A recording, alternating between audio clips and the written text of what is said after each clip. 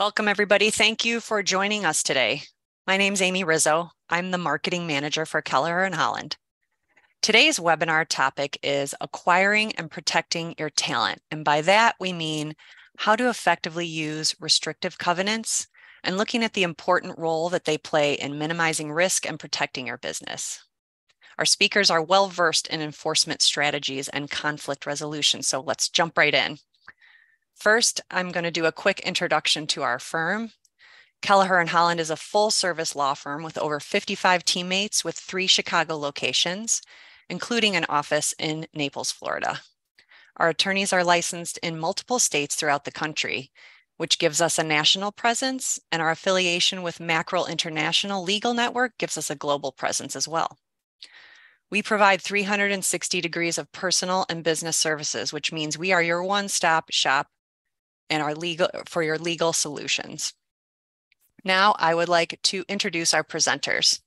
First up, we have Andrew Bowling, who has an impressive award-winning career spanning over 35 years in the employment counseling and corporate compliance areas of the law.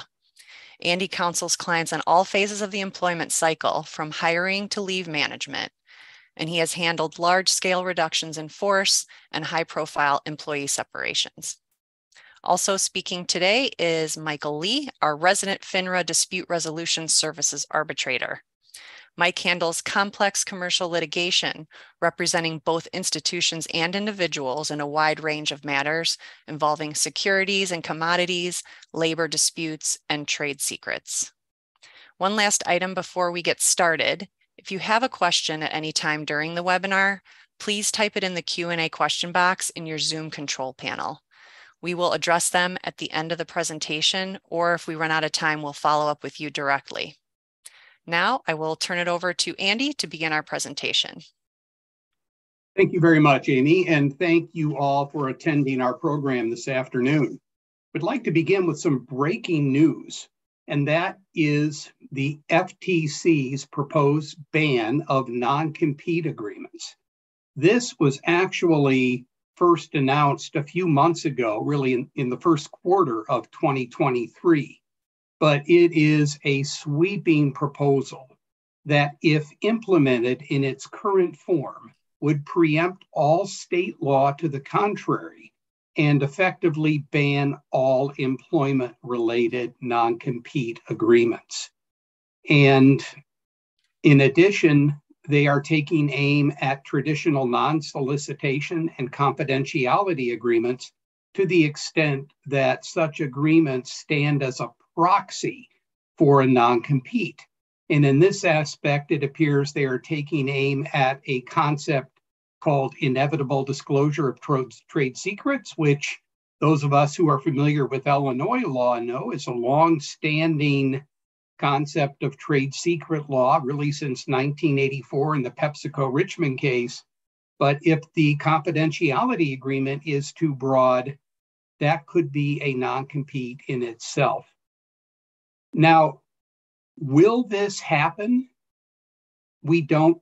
I personally think the FTC will announce its rule, but I also expect, based on the vigorous proposals that industry-based groups, employer-based groups from the United States Chamber of Commerce on down, I think that there will be litigation filed against the rule, and the general consensus of attorneys on both sides, those who represent labor and employees and those like myself who more traditionally represent employers and industry, is that the rule will be stayed pending litigation. But it clearly shows the sentiment and philosophy of the current presidential administration and its key appointees in different areas. And also independent of, and by the way, I should add that the FTC extended its comment period to this rule 2 or 3 times, and I think the last window closed at the end of April.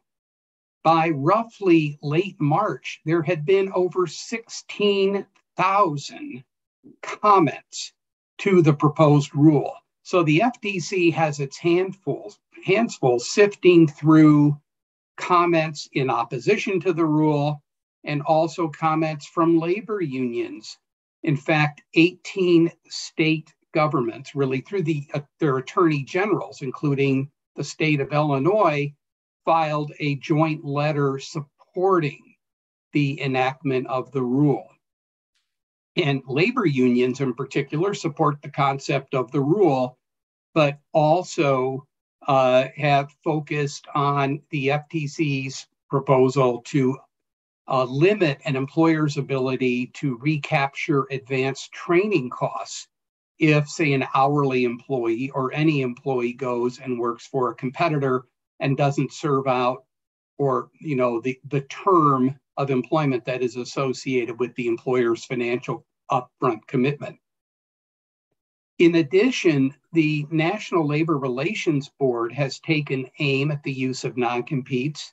There was an important decision by the board in the McLaren-McComb case earlier in 2023, which really invalidated core terms of severance agreements, employee release agreements, which employers have used for decades.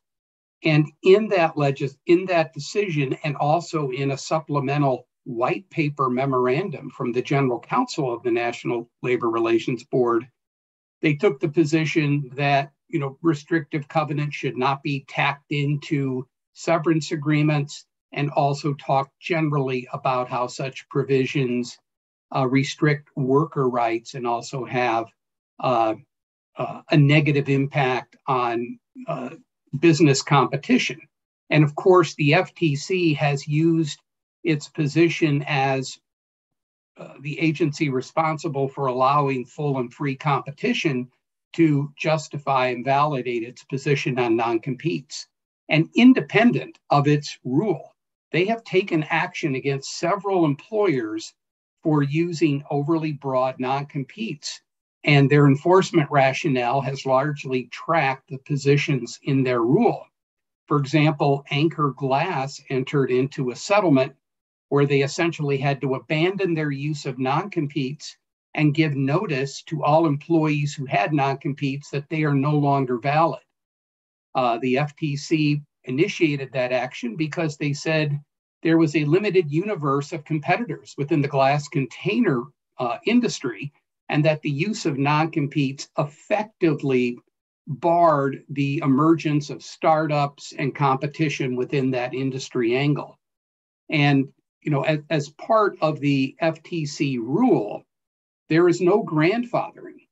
And so if enacted in its current form, the FTC rule would require all employers within 180 days of the rule going live to inform any employee under a non-compete that they are no longer bound by it. In addition, and this is surprising to some of us, there is a bipartisan bill that has been proposed in the Senate, including a co-sponsor, a Republican senator from Indiana, that would effectively ban non-competes. So there's a lot of activity on this front. Many of you are familiar with efforts by individual states to limit non-competes. Illinois has passed legislation in the last year, and just recently the Minnesota legislature passed a bill that we expect will be signed by the state's governor that would effectively prohibit the use of non-competes on a going forward basis. There would be no retroactive application to existing non-compete. So not only is the federal government worth watching, but all employers must continue to monitor state law developments. Amy, let's go to the next slide if we can, and after that. I'm going to provide some general comments on my approach to drafting non-competes. And in our program, I'm going to take more focus on drafting agreements and addressing key contractual issue. And Mike, who litigates these things literally every day, it seems, is going to talk about enforcement and litigation strategic concerns when it comes time for my agreements to be enforced, hopefully in court, and not invalidated. When I'm talking with a client about drafting non-competes, I recommend that they follow a pyramid model. And what do I mean by that? Well, you can see in the graphic on this slide, it is legal to have pretty robust confidentiality protections and assignment of IP creations for all classes of employees. And so I'm a big fan of having each employee recognize and confirm their obligation to protect confidential information, not use or misuse trade secrets, and to assign any work-related IP. None of the rules, none of the state laws I've talked about really impact the propriety of such clauses, although the FTC reserves the right to say that a particularly harshly worded form of confidential information agreement could be invalidated as a de facto non-compete. As you move up the food chain or the hierarchy within the company, I think it's appropriate to have non-solicitation covenants. And I think it's appropriate to have really all managers confirm that they won't be involved in trying to poach or interfere with employment relationships with key employees. And generally, the different laws we've talked about will respect the integrity of no poaching agreements among employees, although as a slight digression, the FTC has challenged broadly worded employee no poaching or non-solicitation provisions where within a particular industry they are done in cooperation with fellow competitors in the same industry segment. And obviously, if you're drafting this agreement, don't compare notes with your buddy at a competitor because that can create even bigger headaches for your company. And then at the very top of the pyramid or the pyramidion, I think it's useful to have non-competes for your key employees. And this, I think, promotes enforceability by not having to defend the use of a non-compete for a low-paid, non-managerial worker and showing that the company has given some thought to its use of non-competes and shows that they are really limited to key employees who, if they defect and go compete, could cause serious harm to the business. Let's go to the next slide if we can.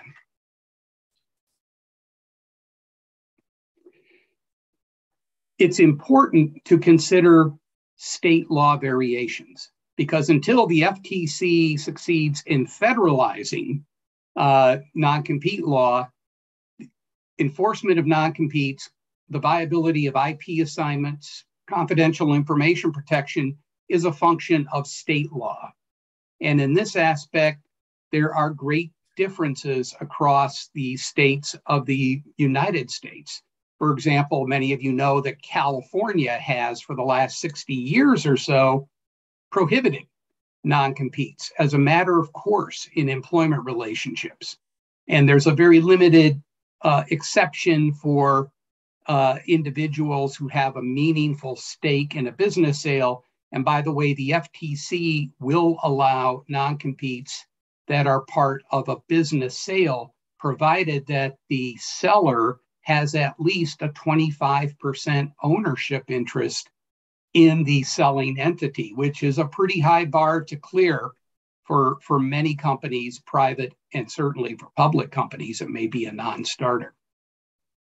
Want to talk about an alternative to a pure non-compete that, for some of my clients, for certain executives, we will take this belt and suspenders approach. And this is to include a notice period. What do I mean by this? You can have someone who is an employee at will, but require each party to provide, let's say, 30 days notice in advance of a termination, and there can be an exception by the employer if someone is fired for serious cause. What this does is it gives you, in most states, and it's a problem in California, so don't assume that the notice hack will work in every state, but it will in most states. If the notice period is modest enough, courts will generally require an employee to live by, say, a 30-day notice period, especially if they're getting their pay and benefits during that period. They may not like the non-compete, but that 30-day provision is often enough time for many businesses to prevent that employee from getting a head start, and more importantly for the business to build a replacement plan and have a succession strategy and deal with customers and maybe lock in key employees who might want to follow this person to a competitor. You can also generally require the employee who's on notice to be on garden leave, which means they get their full pay, they get their benefits, but they can be instructed, don't contact our customers, stay away from the office, stay in your garden and collect your pay during this garden leave period. Employers don't want to be too greedy. Many of my clients say, well, we'll just use a 6-month notice period or a 3-month notice period. And I get a little wary. Say, we can try it. Generally, 30 days is going to stand up across most states. But if you go beyond it, it might work, but you're also at risk of losing both a non-compete and the notice period. Another factor that can improve your chances of enforcing your non-compete is to pay the employee during the non-compete period. And, many people are familiar with, in the financial services, certain trading companies, it is standard to pay employees their base salary during the duration of a non-compete period. And this is expensive because generally this is not waivable in most states. It's something you can look at, and sometimes we can put those levers into an agreement, but assume you're going to be stuck with this. But my defense of this position to a client is that if you're really concerned, and we know the law is sketchy, it's not going in the right direction. Judges in this area don't like to enforce non-competes, but if you pay the employee their base salary, they're more likely to be enforced. And generally, you don't need to include bonus compensation. If you have a highly paid, let's say, a trader, for example, they may get a salary that is, most people, the average person would think is reasonable, but it may only be 20% of their total compensation, which is backloaded into bonus and other incentive comp. My approach is to kind of look at the salaries for federal judges and state judges in the area. And if the employee is making at least as much as or more than the judge who's going to be looking at this issue, that judge is going to think it's a pretty fair deal for the employee. Now, sometimes it can be below. You don't have to double someone's existing pay, but that is an approach. If you've got someone who could really harm your company if they jump ship, please consider payment. Let's go to the next slide.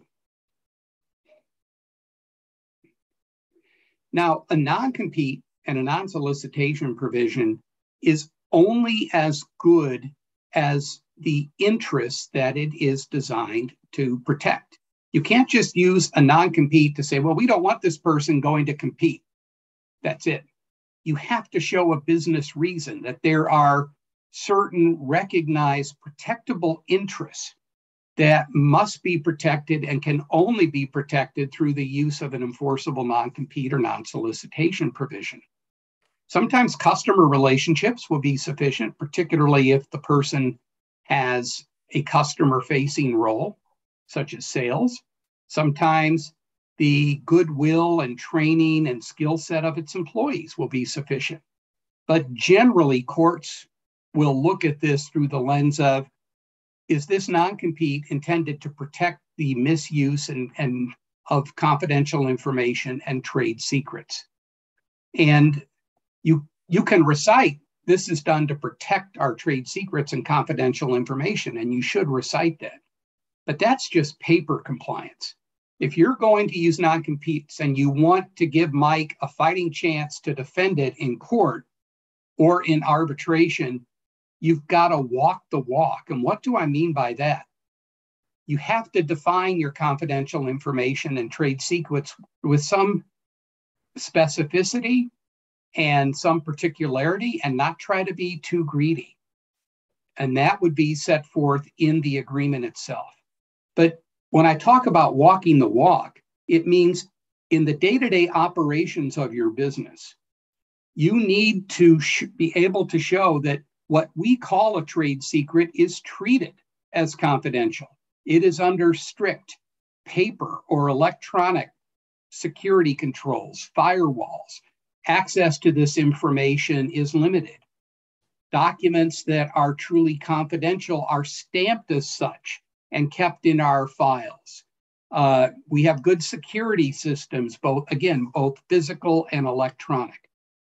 Let's go to the next slide, please. The other thing to give serious consideration to is this concept of blue penciling. And I know there are some, we have some fellow lawyers who are listening today, and you may know what the concept of blue penciling is. But what is blue penciling? Actually, it's a definition that varies from state to state. For example, for those of us who are based in Illinois, if you hear the concept of a blue pencil, it is typically interpreted to mean a court enjoys the authority to reform or rewrite an agreement in its discretion. In other words, if you say this non-compete is going to last for 3 years and the court says that's too long, the court has the ability to reform that language if it wants to say 1 year. And it can also further refine the various, restrictions that are in an agreement.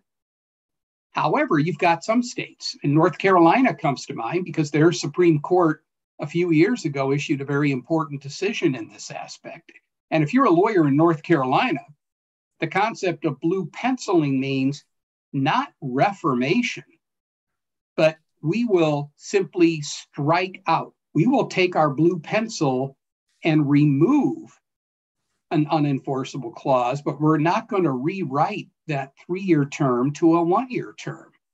And so what lawyers need to do, if you're in a state or in a country such as Australia, uses kind of that form of blue penciling, is to give the court some options. And this may mean if the entire United States is too broad of a geographic area for enforcement, it will be these 9 states. And if those 9 states are too broad, it will be, say, just the state of Illinois or just Cook County and DuPage. Because there can be a problem with that because courts, logically might look to the lowest common denominator. Okay, what was the smallest default option you gave me? I'll enforce that. But if you don't provide the court with an appropriate waterfall or cascading downward set of options, it won't make it up for you. So look at the law that applies. And another thing that many companies make a mistake of doing is saying, no, we're going to apply Illinois law, even if that person is in California or in Oklahoma, which has severe restrictions on the use of restrictive covenants. In my experience, and in many states as a matter of law, courts will disregard a choice of law that is different from the law where the employee sits and performs their work. And so if you have somebody in a state with tough non-compete laws, don't assume that you can use Delaware law or Illinois law. In fact, the Delaware Court of Chancery was so sick and tired of getting bombarded with non-compete cases because many companies would say, well, we're organized under Delaware law. We'll have our agreements governed by Delaware law. They said, we are not going to apply our state's law.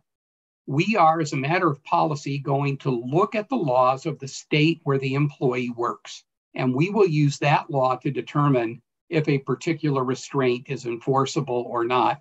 And we'll look to see if that state has a strong public policy that favors the application of its law.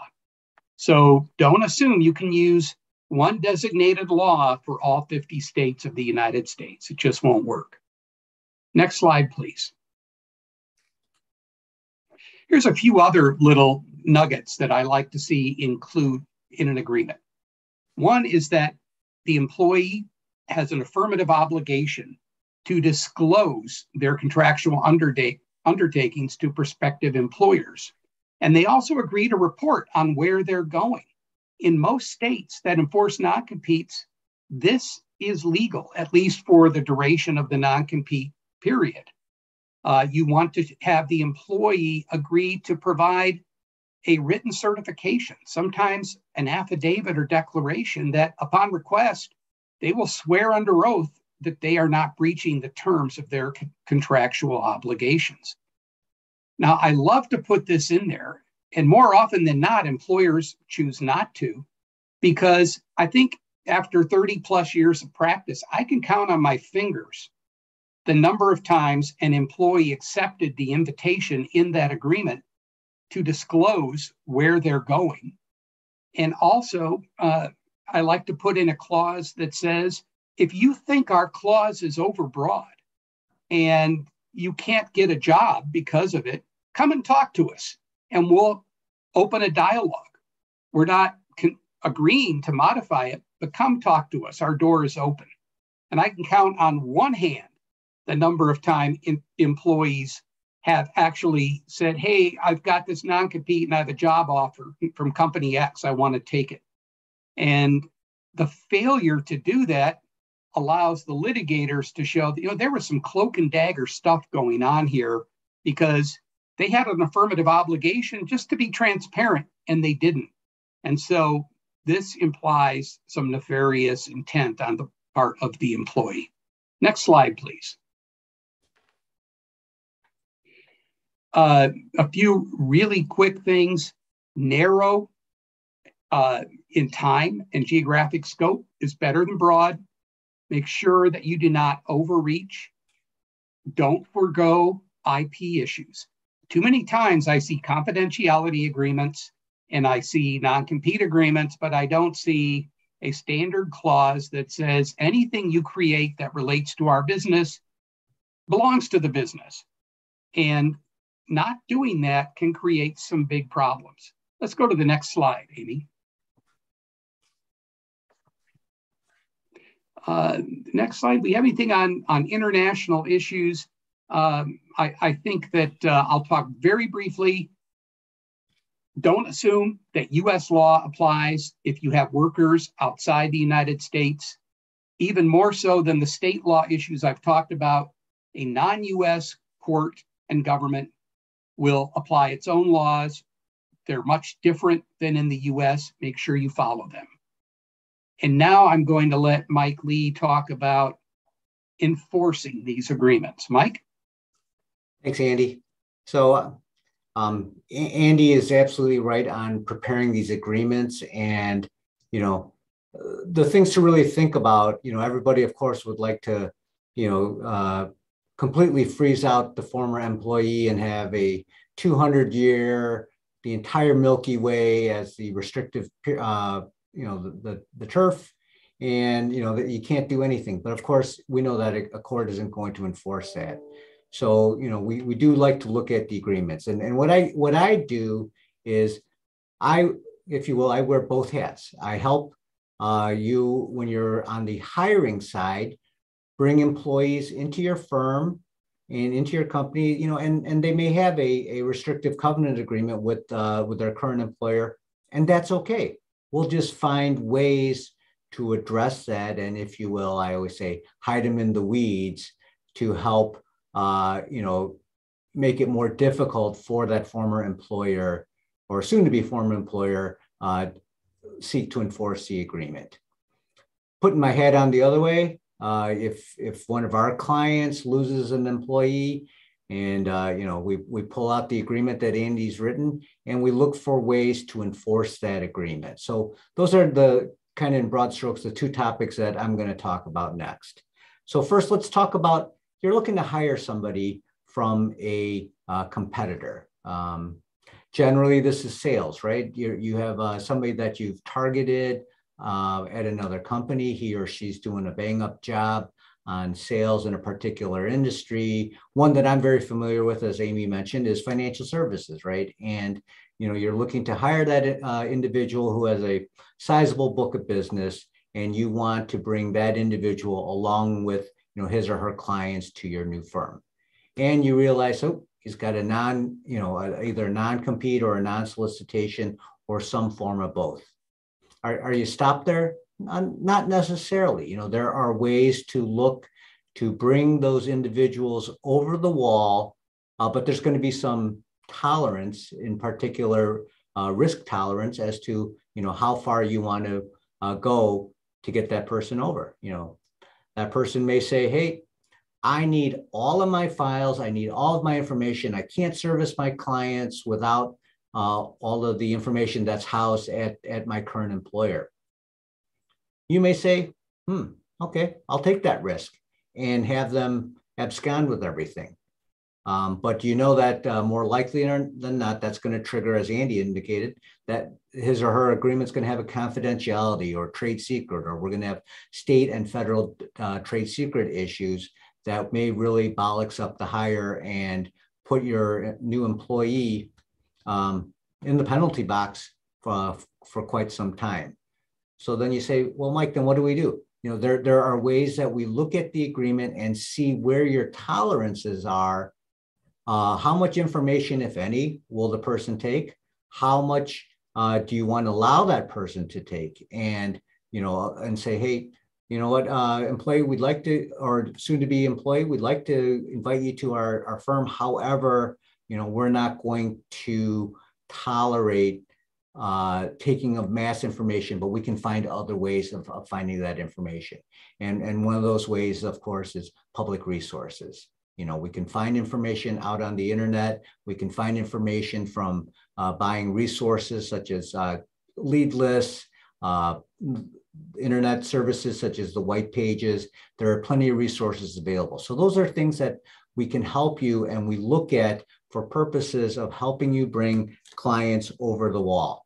And of course, as the business person, and I believe most folks on this seminar are, the business folks, you do this every day. You make that business risk, you make that analysis, how much risk am I willing to take in order to make this hire effective? And we will give you the ideas, the parameters, give you some different paths. And the question is, how much risk are you willing to take, right? So of course, the more risk you take, perhaps the higher the chance of bringing the entirety of the book of business over, but it may be at a higher cost. You may take less risk. But of course, as you know, less risk, the chances of bringing that book that you're looking for to come over, that decreases. So those are some of the things that we would talk about and look at and discuss and see how we can help you bring the new hire over with the information that he or she thinks is necessary in order to bring the business over. And that's really the idea, the concept on the hiring side of a non-compete when you're looking at somebody with a non-compete or a non-solicit covenant. If we can go to the next page, Amy. Here we are. The biggest thing is the information, right? And Andy touched upon this, right? You know that more likely than not, there's going to be the confidentiality provision contained in the agreement. As Andy indicated, at the lowest rung on his pyramid, confidentiality of information is paramount for every employee, and you want to make sure that that's protected when you are the current employer, right? And so that's going to be the question. We also, many of us are aware of the various trade secret laws, both at the federal and at the state levels. This is the super secret information. we touch upon it every day. We hear about it in the news, right? Personal identifying information. That's stuff that you just generally want to stay away from, right? So the question is, how much information are you willing to take to come over the wall? In one particular industry, this doesn't necessarily apply to all, but in the financial services industry, there's something that's called the protocol for broker recruiting, where in the financial services world, back in the 90s, a couple of the firms, the larger broker dealers, got together and said, you know what, we keep suing each other on these restrictive covenant agreements as we take brokers from each other. And, it seems like the only ones who are making out like bandits are the lawyers, right? So they came up with what they call the protocol for broker recruiting. And in that particular industry, they decided that an individual can take, sometimes what we call a Christmas card list, right? The basic information on customers, name, address, email address, telephone number, and is able to put that in his or her back pocket and can come over the wall or walk safely on the yellow brick road to the new firm. That's specific for that industry. Maybe that's available in other industries, and that's what we look at and see if there's a potential way of bringing that information over, because that you want your clients or your new hire to be able to contact those clients and have some sort of list or available resource to contact. So these are things that we look at. Information, it's not necessarily forbidden, but we do need to see what are ways that we can gather that information, bring it over safely so that your new hire can use that information as to bring the business over to the new firm. So there are ways that we do look at to try and, sorry, Andy, but, kind of find those little pockets, the places to hide in the weeds from Andy's well-crafted agreement. For those that coach in sports, right, you always have to find the holes in the zone defense, because there still are some out there, but the defenses are strong. All right. The last thing with respect to bringing people over, right, if you can turn to the next page, is, the idea here, like I said, hide them in the weeds, make it look like they're grabbing smoke. That's the idea on the transition strategy of bringing somebody over that you can, and we can deal with the restrictive covenant agreements, I guess, until such time as the FTC just wipes them all out under their new proposal. So that's one side of the aisle. The other side of the aisle would be, of course, you've lost somebody who's under a restrictive covenant agreement, and what do you do? So if we could turn to the next slide, Amy, thank you. So here, and this usually happens on a Friday afternoon. The employee walks into the manager's office and says, manager, it's been a great run. However, I've decided to take an offer with one of our competitors, and drops a resignation letter on the desk and walks out the door. Of course, after the manager is hopping mad because this person has just ruined his or her weekend plans because it's Friday afternoon already, right? What do? And I think the first thing always is call your lawyer, right? Have the manager ready to call the lawyer to figure out, hey, what do we do next? And it's the scramble. More often than not, if there's a restrictive covenant agreement, if people know about it, right, you call HR and you get a copy of the agreement to the lawyer, right?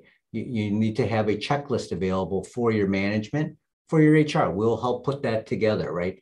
And you'll get a copy of that agreement and you start your investigation. What has the person taken, if anything, right? Are files missing? How will you know? Today's day and age, we do a lot of forensics, right? We look to see if there have been electronic files taken. In the good old days, and some of us may still have paper files. Quite frankly, open the file drawers, take a look. Are the file drawers full or are they empty? Well, you know what, Mike? We really didn't know what was in his or her drawers. Well, perhaps somebody else did, right? Staff people, right? That staff people are usually the ones on the ground who have the best knowledge of the individual, right? Have him or her look through the drawers. Well, if they look full, or you know what, there used to be a whole bunch of binders that the former employee used to keep, and those were his or her, we'll use the term Bible, right? And they seem to be missing. We need to do those types of investigations. Just for fun, I'd actually page through some of the files because believe it or not, there are some folks who believe that they can leave files that look full, and then when you actually open them up, they're filled with white copy paper. We always learn things from experiences, and that individual thought he could be, in paraphrasing Yogi, smarter than the average bear, and tried to stuff the files with paper. Probably a really bad fact. It really was a bad fact when we were in court, and we were able to show that to the judge. So these are the type of investigations that you need to do. Not only do you need to look to see if documents are missing, right? Because we have trade secrets, we have confidentiality, but then I believe we can flip the page here. We need to find out the biggest thing, right? Is the individual soliciting clients?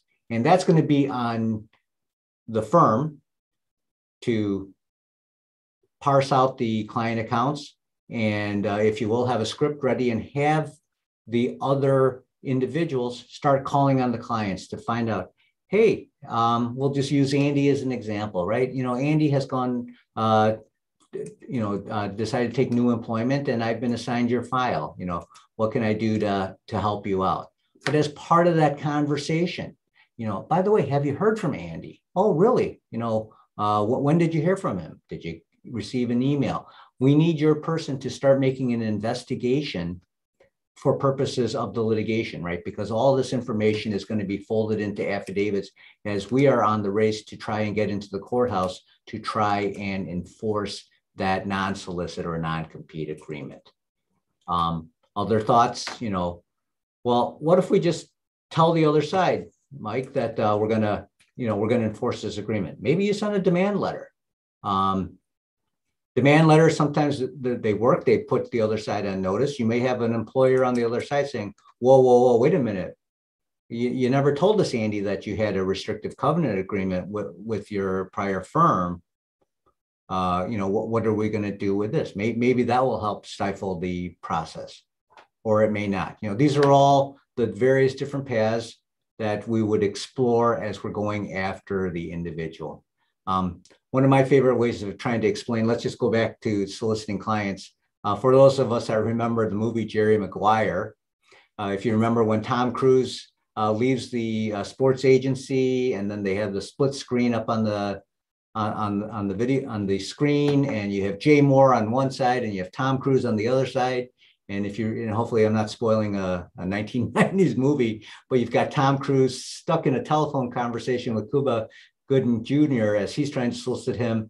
And Jay Moore is calling on all of the other clients saying, hey, stay with us, stay with us, stay with us. That's what's happening on that Friday and Saturday and Monday afternoon as the calls are as the competition is going out there to try and retain the client accounts. And that's the way I always think about it. And that's the urgency or non-urgency, depending on how you want to do it, of getting information for purposes of getting the information to me as your attorney looking to enforce your agreement, right? Maybe we can flip to the next screen, Amy, right? So you gather all that information, and then again, the conversation between the lawyer and the business person. You have to make a decision. Has this person, the evidence seem to indicate that this person is going to do harm to your company or not harm to your company with respect to soliciting and taking of clients? You have to make that decision whether we want to file the case, whether you want to seek injunctive relief. Oftentimes, I'm confident that Andy always does, right? It puts in a provision in the contract that if you violate the agreement, judge, you have the ability to enter what's called a temporary restraining order or some sort of injunctive order that will, as we say, put the individual on the bench, right? Restrain them from further violating the agreement by using the stolen information and soliciting clients in violation of the agreement. I'd like to say I bat 1,000, but of course, any lawyer tells you he does is a liar. But oftentimes, if you can show the judge that such a provision is included in the contract, and that you show the evidence of what that person's been doing since he left on Friday afternoon, and you're in front of the judge Monday or Tuesday afternoon, judges oftentimes, depending on the jurisdiction, of course, will enforce that and put that person on the bench for a period of time. These are all of the pains that you'll go through and the cycle of enforcing these type of agreements, when we get into litigation. So, we've all heard of like the blue wall, right? Where there's a wall of silence. That's going to be one of the things that, these are some of the practical things that you may encounter. You disperse the accounts and you say, hey, please call on these accounts and find out what Andy's doing. Well, you might encounter a reluctance of, they're now all Andy's former colleagues, but they're going to say, you know what, he's a really good guy. Or, you know what, I know what the firm wants, but these are really Andy's clients and not ours. And they may have a reluctance to do that investigation for you. These are all the various things that we need to think about. We'll address. You'll feel the pains, you'll feel the pleasures of as you go through the investigation and preparing for litigation. So, in a nutshell, that's what we see on both sides of the fence or of the aisle when you have either you're trying to bring somebody over who has one of these restrictive covenant agreements, or you're going to go and try and enforce a restrictive covenant agreement against somebody else. So, just some other, real quickly, depending on where you're at, the question will be whether you want to go to federal court or if you want to go to state court. Oftentimes, I'm not sure, Andy, how many times you write these into your agreements. Sometimes they're not, whether you have an arbitration forum involved, right? These are all the things that, you need to consider. These are written into your agreements, and then these are things to consider as part of your enforcement mechanism. No, Mike, I'll jump in just because you raised a good point about arbitration, and I'm going to put FINRA off to the side. But just let's say standard AAA employment arbitration, I don't mind that. And sometimes I will use that, particularly if I'm in a state where the law is not good and maybe the courts just don't like to enforce restrictions. The beauty of arbitration is you may not get the emergency orders, but you can tie the employee up. And if you lose, there won't be a public record of this non-compete was unenforceable by Judge X. So arbitration provides some discretion. It's off the radar screen, but still allows you to make the defecting employee and perhaps his new employer to support him spend money and not spend as much time with, your customers. So I think there's a time and place for that. Right. Well, and then, I guess whether it be the litigation through the arbitration or litigation through court, it's by having the case penned, in a forum, quite frankly, I think in my mind, I always think, well, they might not have gotten the injunctive order, but for every client that I, new firm, take, well, I'm now just creating the damages case for the other side. So there is some value there as well of having the litigation penned in the forum, whether it be in the arbitration forum or if we're in court.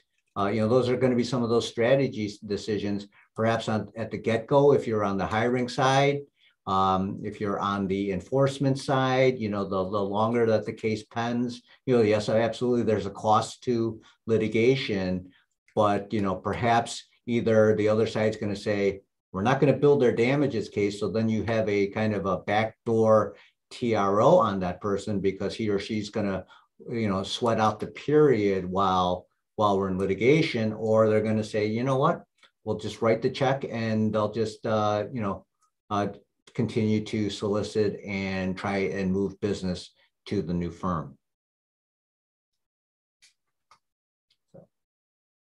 I know we have a little bit of time left, Amy. I don't know if we've been able to field if we have any questions from the audience, from the participants. We do have a couple questions. One that came in is, what can we do with the independent contractors? How do they factor into this conversation? Oh, that's a very timely question. There's really, I think two big issues I want to flag on independent contractors. First, let's go back to the FTC. The FTC's proposed rule applies not just to employees, but to contractors. So if the FTC has its way, basically all non-compete agreements with an individual will be unenforceable, essentially, maybe with very few exceptions. But another, I think, even more momentous change and a more immediate change for employers is the current administration's proposal to completely change the standards for determining who is an employee and who is an independent contractor. And this is a little bit of a political ping pong. If Republicans are in the White House, we tend to see a more expansive treatment of contractors, a general respect for those relationships. Generally, if there's a Democrat in the White House, they have more pro-worker people running the Department of Labor and other federal agencies. And we see an attempt to really constrict the use of contractor agreements.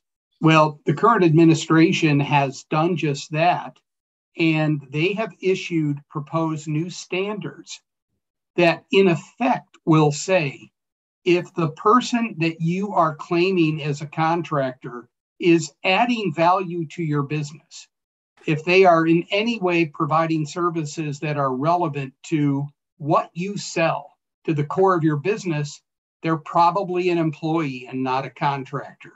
And so I think an even greater priority for employers today, frankly, is taking stock of where they have independent contractors and trying to get ahead of this announced rule and looking at what's our plan B?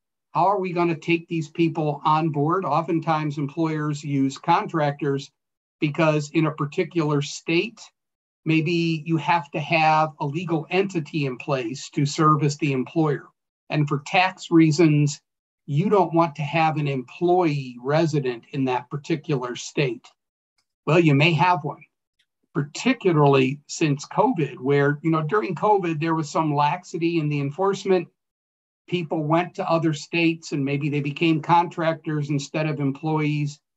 Those days are the good old days. From an employer's perspective, it's changing. And unlike the legal challenges to non-competes, I think there will be legal challenges to the contractor issue, but I think they will not be on ice for as long as the non-competes. That is a change that is going to happen. It's just a matter of when, and it's time to start taking stock right now. Got time for one more question that's come in. How about involving my customers? If an employer doesn't want to really involve their customers, but they need to approach them to get some information, maybe Mike, you can take this one. Oh, the customer issue. It's always an interesting topic, right? How involved do you want to have third parties?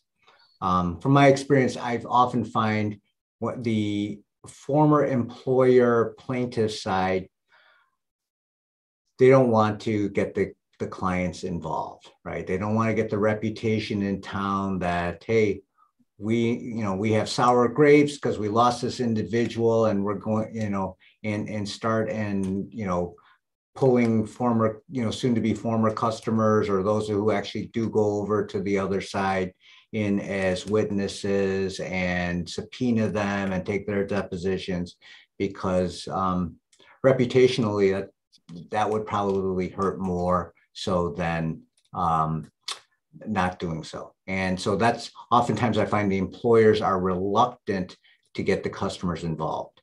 On the other side, the individuals who have gone to the new firm, oftentimes I hear from them, Mike, call on Mr. Smith and Mr. Jones and Mr. White, because I have a great relationship with them and they will fully support me and they will provide you with the information that you can tell to the judge and you can tell to the other side, hey, we want to be with Andy. Andy's our person. Andy is our salesperson. We want to be with them. And oftentimes when I'm on that side of the fence, you can get a lot of help from the customers. And of course, then in those situations, it makes it difficult for when I'm representing the individual, the other side's attorney, whether how deeply, how aggressively he or she wants to attack those very customers. All right. Unless there's anything else you'd like to add, gentlemen, we're just about running out of time. We're at the end of our hour. So thank you everybody for attending today. Feel free to contact either of our speakers if you have any more questions or if you would like a copy of our deck containing additional information. Have a great rest of your day.